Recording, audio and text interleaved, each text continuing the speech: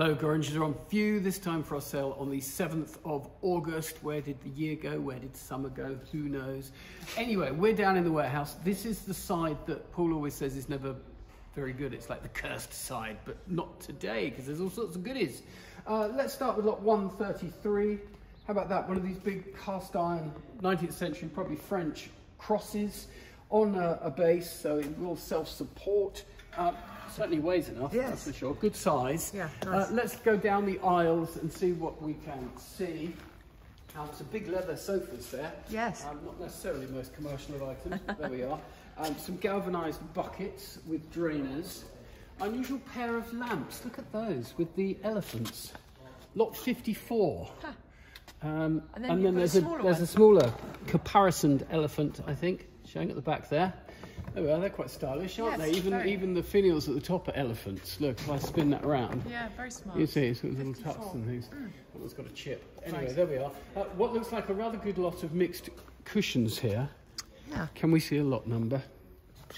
That would be too easy. That would be too easy. We'll find it. If it's in the sale, it might be waiting sale, but I think it's in. Otherwise, a harmonium still here. I think we're waiting for that one to be collected and go away. A fancy mirror. Yes, now this is what we might call all show and not so much go. So from a distance it looks very fancy, but actually it's really very modern, and it's sort of cast out of a sort of resonated composition-like material. Right.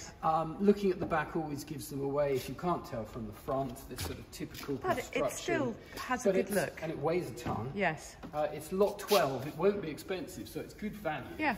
If that's what you're after. Some nice tables. This is quite a good one, isn't it? That's quite a good one. I think the lot number's the other side. We'll I like the underneath. And reach across. Yeah. That is lot 62. Very smart. Yeah, unusual stretcher. Yes, I was just looking at that. Down the bottom, so it's not English, that's for sure. No. It looks like it's made of walnut or similar. Quite a smart table, as you say. Yeah. A pillar chest here. It's 1, 2, 3, 4, 5, 6. It's a 7 drawer, so sort of Wellington chests get called it, or Semaniers, or what have you. It's not particularly old, but it's reasonably well made. It's quite nicely made with these recessed handles, a bit like a sort of ship's chest or something. Lot 38. There's some jazzy old fabric for you. Look at that, yes. Fleur-de-lis, sort of beautifully aged, isn't it? Yes. Sort of thing you'd see in a pig hotel or something along those lines. Do you think so? Yeah, probably. Well, it didn't sell last time. I'm not sure it's that comfortable. It's not that comfortable. I don't know. I don't think it's for comfort. Yes. A bit of Secessionist or Art Nouveau here. We spot this inlay and these nice hinges, and we think, oh, that looks half interesting. Yes. A sort of music, shelved for sheet music inside. Yeah. Do these open? Oh, they're opened at the sides. They're sort of for bookcases and books and things. So there we go, that's quite fun. That's lot 22. Then I'm seeing sort of pairs of chests of drawers, wine racks, an assortment of somewhere to put your children and grandchildren there. Look at that, state of the art. Oh my gosh. The baby scooter. And then with it, it looks like you've got this sort of chair on wheels, and as well as a sort of metamorphic high chair, so a sort of curious mixture there. But I want to go around here past this bath. That's a bath. It's a bath, and you can be steamed in it, can't you? Oh, wow. No, you're not keen on that? Okay, I can't see a lot number, but anyway. Some more curtains. Lot 106. It's a re-offer. It was in at 250, which is a bit punchy. Interesting stem. Interesting feet. Had some repairs and a bit lightweight, but yeah, interesting stem, rather thin top. Yeah. HMV gramophone next to it, one of these classic ones that closes up, doesn't look much from the outside, but you look on it inside, and there's Nipper the dog. It's got its crank handle, so it may well be fully operational. Some big showy armchairs. Yes, they are very. They are big, aren't they? They are big, yeah. They're all good size. Now, particularly nice quality garden suite here, lot 77. Oh, that's nice, isn't it? With a bench one side. You get a bench, and then you get a smaller bench the other side. No, two chairs. Two chairs. 4 chairs and a bench. Yes. And a table with an octagonal top that's fixed, and then a very generous parasol to keep the rain dry. Yeah. Oh, look at this. Oh, this looks very unsuited bed. Look at its feet. It is an absolute whopper, isn't it? So it almost needs to freeze down, because if you back that to the wall, it does 100%. You'll have over a foot between the wall and the innie, so you'd have a bit of a sort of draft. So I would say that is that Super King or a King? King. That is at least king. Yeah. I can see sort of two single mattresses inside it. Yes. Lot numbers on the other side, I'm afraid. Well, 2 single mattresses means super king. Yeah, well, there we go then. Yeah. Right. Gosh, that is... I wonder where that came from. Very that up. Oh, another and then, bed gosh, here. another Look, big bed. Big show one. Wow, yeah. In brass, that's sort of, this is lot Gosh, that's 81. nice. And it's arm framed, it's got the double divans underneath it. Quite low off the ground, but then I guess you put your big fat mattress on. Yes, exactly. Brings you up a bit. Yes. The other one, lot 79. Oh, yeah, Absolute look. monster of a sort of sleigh type bed. You imagine Yes, if this they're is new, big. they'd be an absolute fortune, wouldn't Yes, they? they would. Very much so. So anyway, carrying on round here, not a bad dresser. This fellow looks things look 1, 2, 4. Nice colour. Yes, very nice colour. Next to it, a reasonably smart break front bookcase. Yep. Sort of William IV-y, early Victorian, lot 125. Nice grandmother that's a type nice clock, size. 127. Lovely Walnut wood. case, not a particularly old case, but lovely wood, as you say, with an earlier movement within it, or certainly an earlier dial. Lovely. And then back here, here's something different, lot 128. A pair of wing armchairs on steroids. You see, that looks to me like it should be in a gentleman's club Well, or something. yeah, I think that's the thing, isn't it? They're not Yes. quite porter's chairs, because a porter's chair is deeper and has an arched top, but you're Right. completely enclosed. Yeah. These are just sort of for people with elaborate hairdos, or very tall people, at 128. Nice garden bench here. Yes, You I don't just- see this I just model showed so often. that, yeah. Lot 93, that's that sort of Regency style. It's Yes. not period, but it's Regency style. And then rounding off, what have we got? A nice big wardrobe here. Look at this, 132. Very smart. Flame mahogany. Got some garden urns. We've always got some garden urns, haven't we? Yes, we do. And got some nice benches here. Look at these sort of settle benches with individual lift up seats. Lot Yes. 90. Yeah. Another sort of semi-military style chest. That's a biggie. Got recessed handles, lot 89.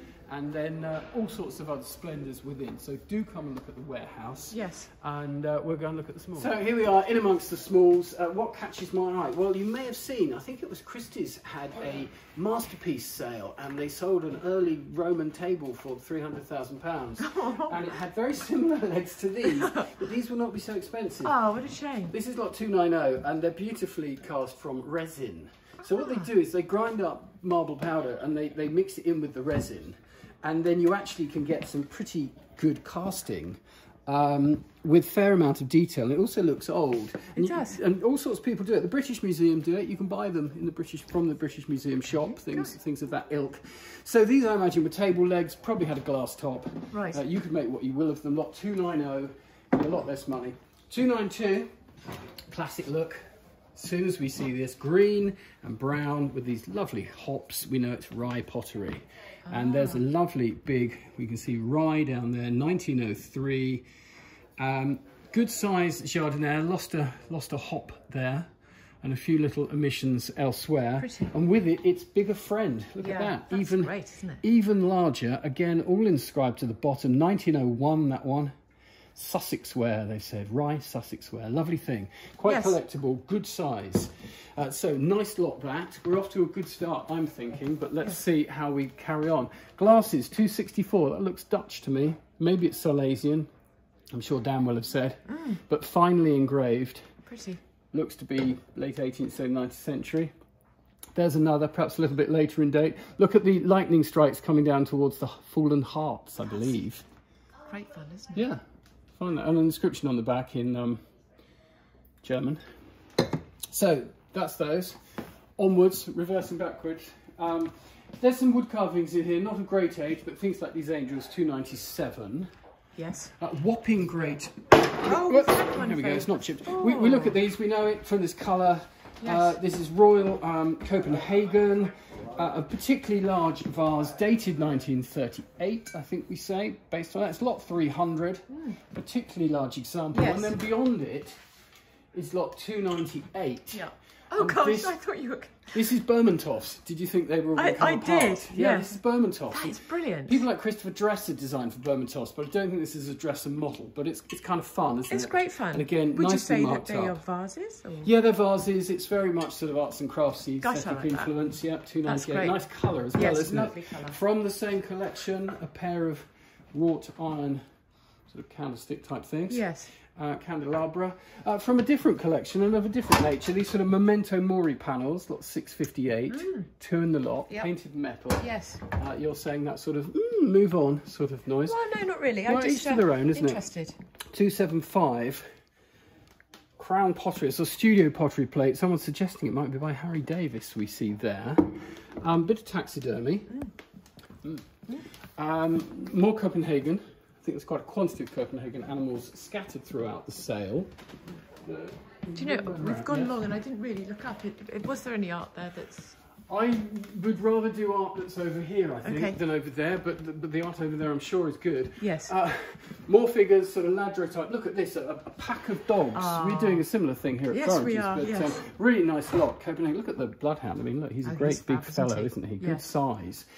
So a good lot of dogs there. Look at the expression on him. Looks a bit fed up, doesn't he? Oh, bit of bulldog. Just get on with it. Yes, so in the art, well, decorative prints and decorative panels.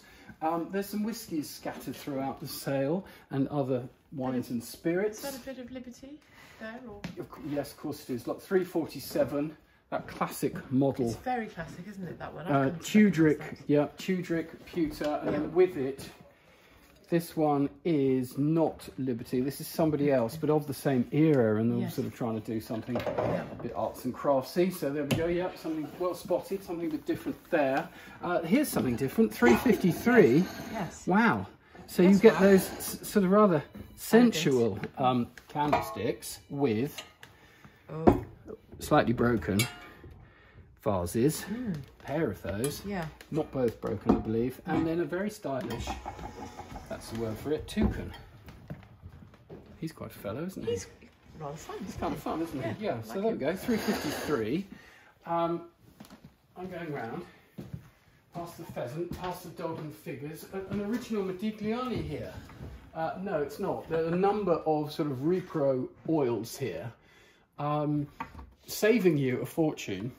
Instead of the 30 million you'd have to pay, probably about 150 pounds. And you're going to say 150,000? No, less than that. So lot 692, unless it's a sleeper, of course, and we've missed it. Seems unlikely though. Down below it's some geodes. Look at those, very colourful. Aren't they? Do you think they're stained, or are they always like that? They're a remarkable colour. Lot 404. Not that we know, but that doesn't stop us. Quite a lot of modern sort of decorative and designer ornaments in glass and metal, and big and showy. Yes, they obviously come from some interesting location.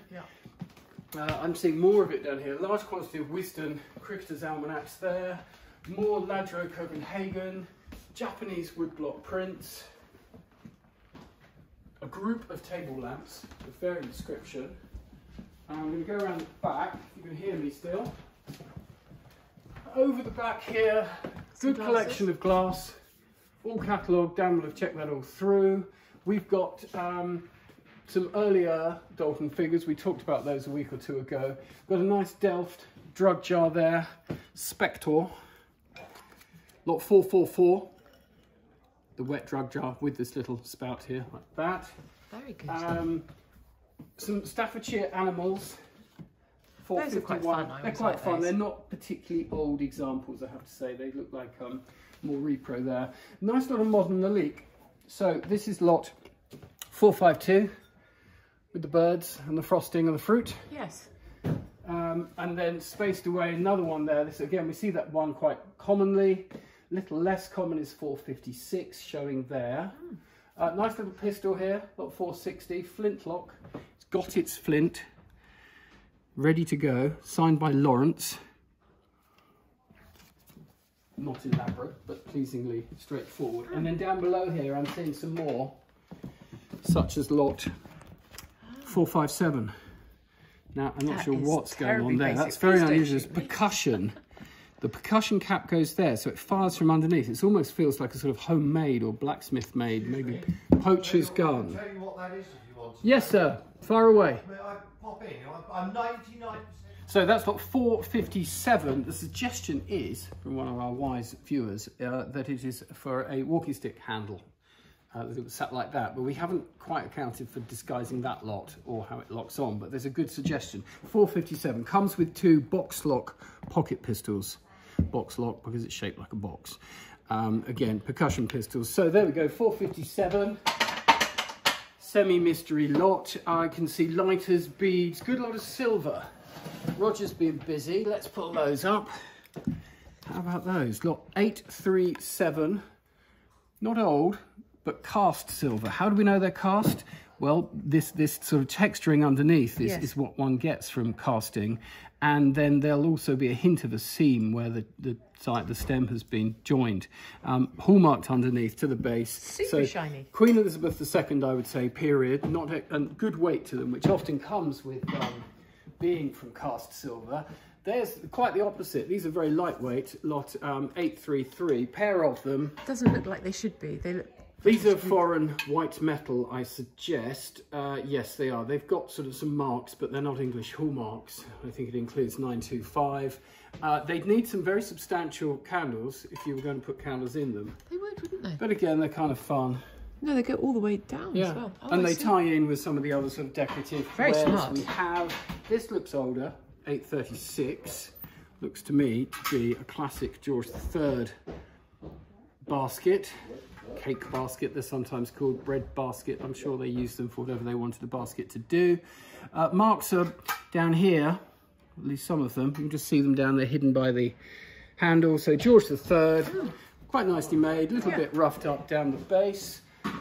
Furthermore, I can see knives, I can see cigar cases, there's a pair of pheasants, quite a nice tea caddy. So a good selection of silver there. And then, of course, hidden away, locked in the strong because Roger's away on holiday and therefore have we just locked him in? I'm not sure. Either way, selection of jewellery as well for you to feast your eyes on. So there we go. Come along, have a look. It's all good here. It'll be August. How exciting. Ashes are over. And we're all in ashes because of the weather. But there we are. Thank you very much for watching.